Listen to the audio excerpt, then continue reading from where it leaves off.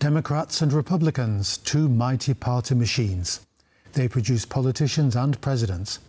Are they still as well-oiled as they once were? And what kind of presidential products have they produced? Given the divisions in politics in the West, is the two-party machine in need of a service? Money talks. It can't buy you love, but could it buy you a nomination? Join me, Jan Darasz, for How We Got Here. President Biden's decision to not seek re-election and fully endorse his Vice President Kamala Harris for the electoral face-off with Donald Trump has caused a political earthquake in the US. Within 41 hours, Harris's campaign raised over $100 million from 1.1 million donors, rapidly setting a new record. We will win this election. Future Forward, an influential group supporting Biden, also announced $150 million in commitments within 24 hours of the president's announcement. Previously withheld funds due to concerns about Biden's performance began flowing in. Major donors expressed renewed enthusiasm for a fresh face and a new hope. Additionally, the Harris campaign saw a dramatic increase in volunteer sign-ups, indicating a strong and enthusiastic base ready for the upcoming election. Despite initial calls for a competitive process to replace Biden, it quickly became clear that Harris would secure the majority of delegates at the Democratic convention. It wasn't until the 1970s that voters were given the opportunity to select presidential candidates via a primary process. The new system, however, had mixed results for the Democrats, such as George McGovern's poor performance in 1972, but also produced leaders like Bill Clinton and Barack Obama. This time, the fate of the party lies with Harris. Even though her time as VP forced her to focus more on domestic issues, she is described as Trump's antithesis when it comes to foreign policy. The vice president votes. For example, unlike Trump's vice president pick J.D. Vance, Harris is a staunch supporter of providing Ukraine with continuous aid. The NATO alliance is stronger and Russia is weaker. When Kamala Harris visited Poland in March 2022, shortly after the outbreak of the war in Ukraine, the US Vice President also praised the Polish government and public for helping refugees from the war-torn nation. Kamala Harris has another strong connection to Poland. Her husband, Doug Emhoff, is of Polish heritage, as his great-grandmother came from Poland.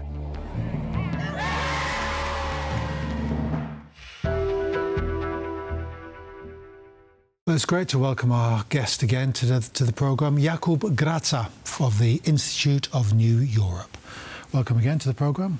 Good afternoon. Thank you for having me. Great to have you. As we were talking before we came to the studio, you presented us with a very interesting fact about the period from 1978 in American politics. Could you tell that to us? Yes.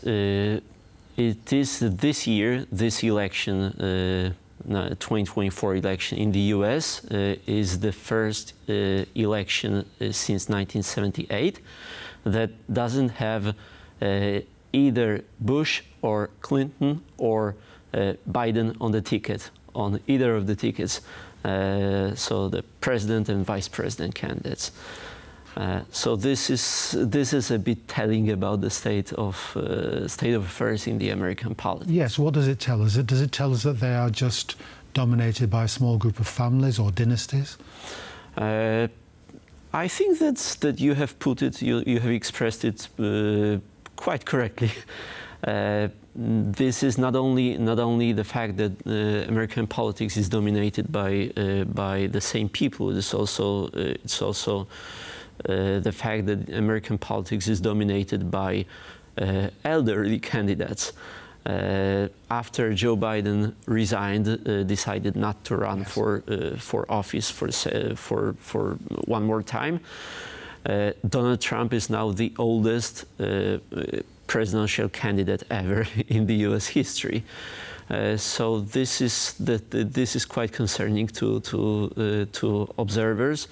And not only to the American people as well, because according to polls, American people are of the opinion that both Joe Biden and Donald Trump are too old to run for re-election. But anyway, Anyway, they may have until last week. It seemed that they would have had no choice, but now they will probably have a choice between an older candidate and not so old candidate. Yes, but what does this tell us about the state of America? Is it this idea that there's no fresh blood going through the party machines, or outsiders have a chance? For example, Kamala Harris, not a part of these established dynasties. George Clooney, for example, would be my bet. But on the Republican side, Donald Trump, former president, widely seen as an outsider to the Republicans. How does this represent a failure of the system to produce these establishment figures? I would say that it requires a lot of time and a lot of work, a lot of effort over the longer course of time to garner support, to go up the ranks of the party and to also win certain kind of authority, certain kind of respect in a political community.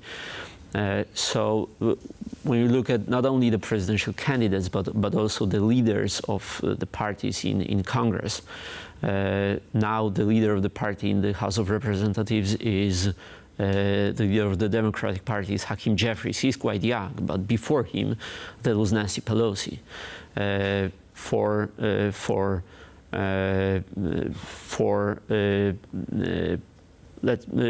In the Senate, there's still Mitch McConnell. There's still Chuck Schumer. So it's a broader problem in the American politics that it takes a lot of time to go up the ranks and to reach the status that allows you to run for such an office as a president. And you'd say that this is a historical feature of the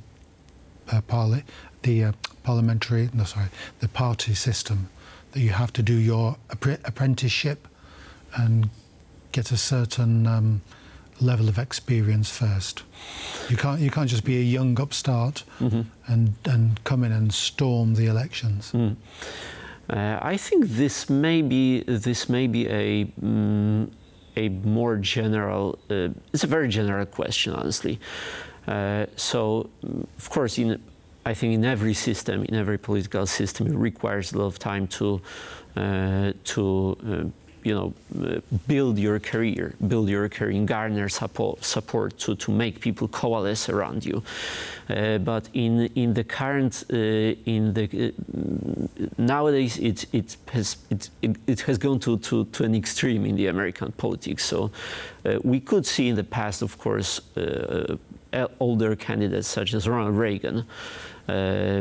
Was quite old, and he was still elected after the famed debate when he was challenged. Yes, and the great joke about the lack of experience of his opponent. Yes, definitely. So we could observe more elderly candidates in the past as well. But I think it has gone to a certain to an extreme in the American politics nowadays. So there is definitely something that both parties have to think about and reconsider to let younger politicians, such as John F. Kennedy, for example. Yes, let them in. Yes, I would say it's a very fine line to tread, isn't it? You're either too old, but you too old, or you're too young, and there seems to be an optimal zone that you're the right age. You've got the experience, the energy, the mental faculties, and you've hit this 50s, 60s kind of peak time. Yeah, definitely. This may be frustrating. Yeah, for sure. That after you have reached this peak time, I would say it may be extended up to 60s or early 60s. But of course, to a certain degree, it is up to a certain personality, because some people are. Donald Trump is 4 years younger than Joe Biden. Still, he has a lot of way more energy than Joe Biden. He has way more energy than Joe Biden had 4 years ago, and still Joe Biden was elected 4 years ago. Yeah. Let's move now on to the current nominee, Kamala Harris. She's at record-breaking pace. She's achieved a huge amount of money, pledges for her campaign. Is it possible to buy a nomination, like buying a hand in poker?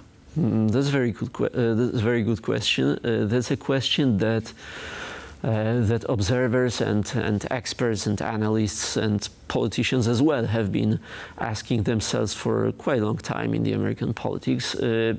I would say, if I were to answer directly to that question, no, it isn't possible to buy the election in an outright way, but a candidate who has a significant edge in terms of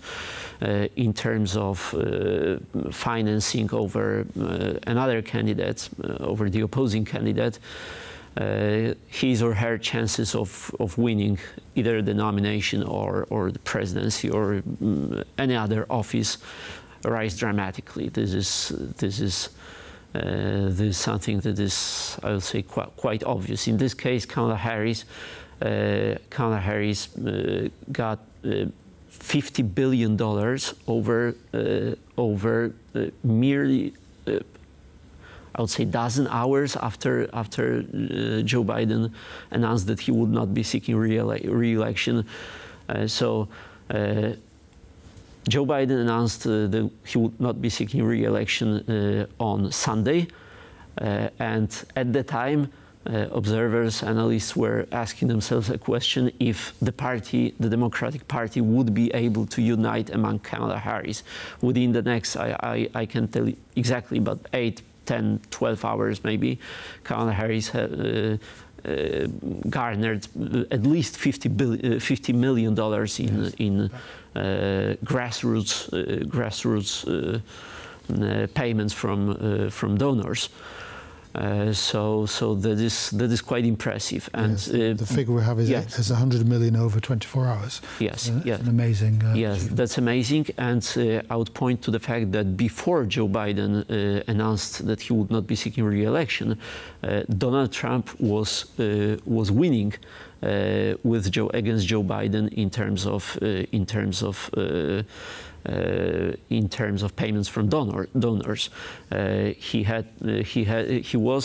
was winning an edge against Joe Biden, and now Kamala Harris is bouncing back after Joe Biden resigned. You mentioned at the start of our discussion about this domination of certain dynasties, or almost like they said that the US has an elective monarchy, and it's a very family-dominated organisation. Within these two parties, I suppose we'll concentrate on the Democratic one.